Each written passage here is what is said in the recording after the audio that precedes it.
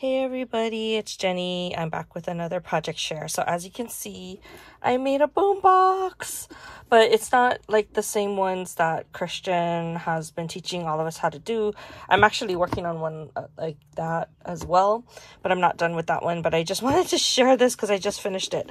And so I don't want to say why I made this, but I'm going to give this to somebody. And so I was trying to figure out what I wanted to do, and I wanted to make an embellishment box, but I wasn't sure if I wanted to make it from scratch or if I was going to try and make it out of an existing box.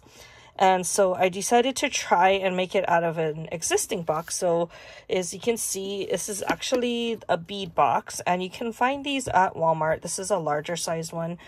But I like them because you don't, the separators don't move like some of them do. And so what I decided to do was cover it with paper. So all of this paper is from Bella Boulevard, and it's like an old fruit, rainbowish kind of paper pad, or not pad, but just a paper collection. And I bought it last year, and I used it a little bit, but not a lot. And so I just decided that it was time for me to try and use it. And I thought it would be a good timing because it's like near summer.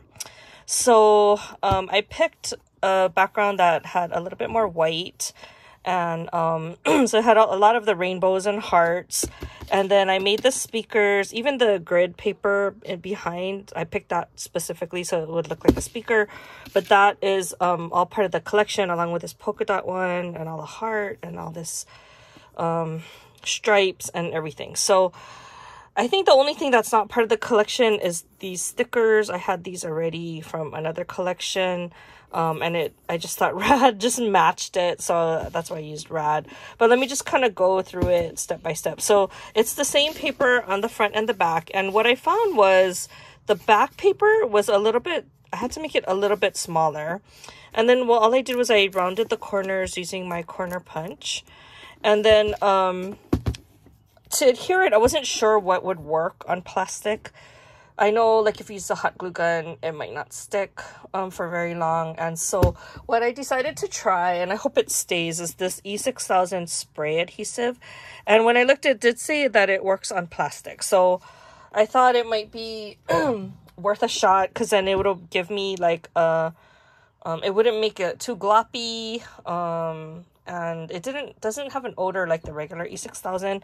So I'm hoping it has the staying power of regular E6000. So anyway, I did use that. I just sprayed the box and then I put the paper on top of it. So anyway, so I didn't want too much black to be showing.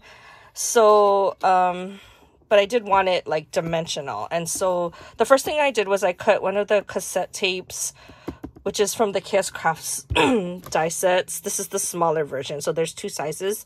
The smaller one I decided to use because then I could make sure that it would fit between the two speakers. And so I don't know if you can tell, but I did make it into a shaker. So I added in some gold micro beads that I have. It's just sitting on my stash. I gotta start using all that stuff. And then so it is like on foam. And then I found these gold, I don't know what they're, like, stickers. Kind of like those pearls, but they're gold faceted. So I used that to mimic, like, the buttons that you would normally have. And then to do the speakers, I used that plaid paper, and I made, like, I cut it out in, like, a circle. I actually had to make my own frame using 2 circle dies because it didn't work quite right with the other circle frames that I had. And so I made my own. And this is like the only paper that doesn't come in the collection, this hot pink one, but I had enough of a leftover where I could make it for the frame of the speaker. I didn't want to make it all black because I thought it would like be too much black. And then I made this what is it called? This shaker mix. So I just kind of looked at all the colors, and I just tried to make like rainbowish, and I added a lot of stars and some flowers. But part of it is because like I don't have like this bright pink color in too many sequins. So I had to use the flower. That's why it's a flower. Anyway, so then to prop it up, I did use this thicker foam that I have. It's probably like 5 or 6 millimeters.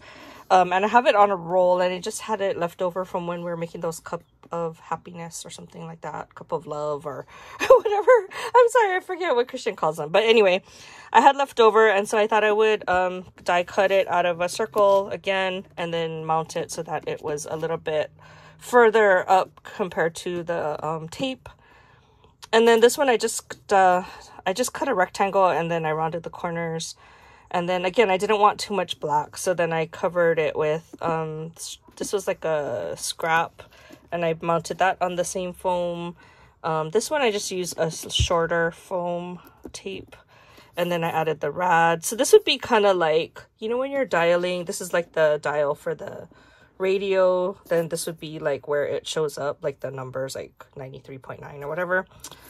But instead of numbers, I just put rad because I thought that matched. And then I punched out several circles, and I layered them. I glued them together to get the height. And then I just cut strips, and then I used my corner rounder to make this so that you know where your dial is facing. So anyway, okay, then to attach this, what is it called? The handle. This was the hardest part for me. So I actually... I always try to make it sturdier, so I used red line tape, and I adhered some acetate to the underneath side of it, so that it's a little bit stronger than if it was just a regular strip of paper. And then, so this is a 12-inch strip, and then I just I scored it at 1 inch and then 1 1/4 inch in, and same on this side. So it's 1 1/4 inch tall and 1 inch for the attachment. And then I wasn't sure how I was going to attach it. So what I ended up doing is I punched a hole, and I actually, so you can see here where I made a boo-boo because I thought I was going to attach it there, but it looked weird. So then I just got, I have this punch here. It's by We Are Memory Keepers. I don't know what it's called, like a power punch or something. And it's really tiny. Look at the hole it makes. So but it's really strong, so it can punch through even metal, and that's why I bought it a long time ago.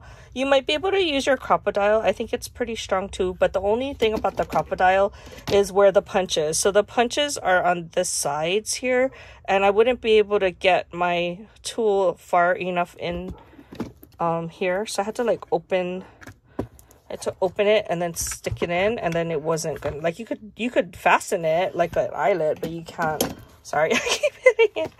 But anyway, this one you can go in that far. So what I did was I just got, you might even just be able to use your pokey tool, because what I did was I used my pokey tool to kind of mark where I wanted it, and then I used that to punch it. But I think you could just use your pokey tool and just poke all the way through.